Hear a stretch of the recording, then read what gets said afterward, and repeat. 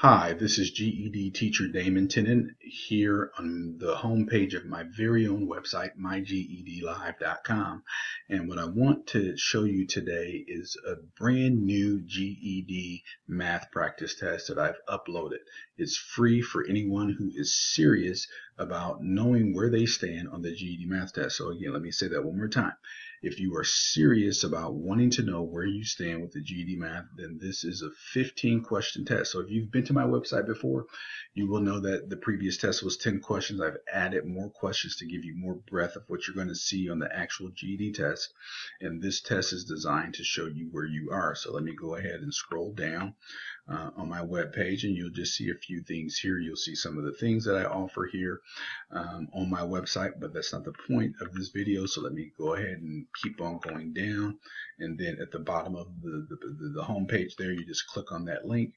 It'll take you to this practice test. Okay, it's very simple to use. You can use this on your Mac, you can use it on your PC, you can use it on your smartphone, your iPhone, your Android phone, whatever you got. And you see it's designed to show you where you're at, and you see that you need to get 11 out of 15. Okay, and so you're just going to go ahead and put your name there. So in my case, I'm Damon, and Damon at mygedlive.com is my email address, and so I'm going to submit. And then, for example, you're going to get a question here.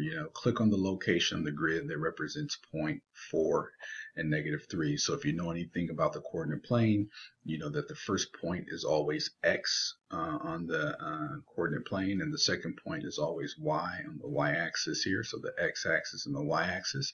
So point x is 4, so I'm going to see 4, and I'm going to come down here. Point y is -3. That's across, so that point's going to be right there. And submit. See, my answer is correct, and then I'm able to move on.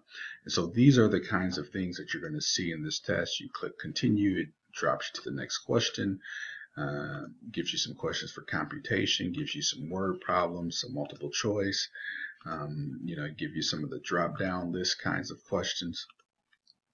You can come down here to give you some of the drag and drop. This is one of the quadratic equation questions. I have no idea what the answer is here, but nope, didn't get that right. But then when you get it wrong, it tells you where you can go within my Get Your GED Now Test Preparation Series program to get more information to help you to understand that concept and get those questions as you're going to see them on the GED test here. You can go further through, and then it kind of shows you your results as you go through. Another word problem, of course, remember the GED test is heavy on word problems. You can come on down and see some of the questions you're going to type in the field. You get some of those questions where you have to click and expand. So anyway, I want to encourage you just simply to come here and take this test, and just to let everyone know, finish it. I get the results of everybody's test score, and you'd be surprised how many people do 2, 3, or 4 questions and just give up and leave the test. Don't do that. If you're serious about passing the GED math test, and if you're serious about wanting to know where you are, finish the test. You owe it to yourself to finish it, to see where you are, and then get the next steps that are going to put you in a position to pass this test.